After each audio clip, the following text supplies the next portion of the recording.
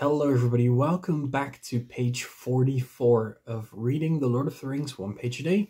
We're of course still working on the Fellowship of the Ring, which is the very first book of a trilogy. Well, you know it by now. Prior to the start of this video, I want to tell you something. Something's been going on behind the scenes, which I will tell you about in a later video. For now, I'll keep it a bit more global, I'd say. I'm about to do the biggest thing that I've done in my life so far. It's a personal step, but I do want you to know that if there are some days where I cannot upload, it's because I'm doing something very important. I'll tell you more about everything, maybe in a community post or in a video or something. It's a very big step. It takes a lot of time. It's got something to do with moving houses as well, also to a different country. So yeah, it takes some time. But anyways, let's get into page 44 of The Lord of the Rings, The Fellowship of the Ring. If you enjoyed the video, make sure to leave a like, make sure to subscribe if you haven't already, and let's dive right in. Also, I think you have had it quite long enough. You won't need it anymore, Bilbo, unless I'm quite mistaken. Bilbo flushed, and there was an angry light in his eyes. His kindly face grew hard. "Why not?" he cried. "And what business is it of yours anyway, to know what I do with my own things? It is my own. I found it. It came to me."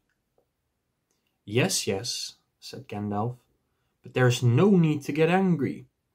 "If I am, it is your fault," said Bilbo. "It is mine, I tell you. My own. My precious. Yes, my precious." The wizard's face remained grave and attentive, and only a flicker in his deep eyes showed that he was startled and indeed alarmed. "It had been called that before," he said, "but not by you." "But I say it now, and why not? Even if Gollum said the same once, it's not his now, but mine, and I shall keep it, I say." Gandalf stood up. He spoke sternly. "You will be a fool if you do, Bilbo," he said. "You make that clearer with every word you say. It has got far too much hold on you. Let it go, and then you can go yourself and be free." "I'll do as I choose, and I go as I please," said Bilbo obstinately. Now, my dear hobbit," said Gandalf. "All your long life we have been friends, and you owe me something. Come, do as you promised. Give it up." "Well, if you want my ring yourself, say so," cried Bilbo. "But you won't get it. I won't give my precious away, I tell you." His hand strayed to the hilt of his small sword. Gandalf's eyes flashed. "It will be my turn to get angry soon," he said. "If you say that again, I shall. Then you will see Gandalf the Grey uncloaked." He took a step towards the hobbit, and he seemed to grow tall and menacing. His shadow filled the little room. Bilbo backed away against the wall, breathing hard, his hand clutching at his pocket. They stood for a while, facing one another, and the air of the room tingled. Gandalf's eyes remained bent on the hobbit.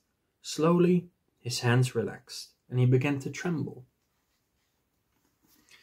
And as he began to tremble, we are going to end the episode, which is why we're going to stop here. We're going to be back tomorrow with page 45 of The Fellowship of the Ring.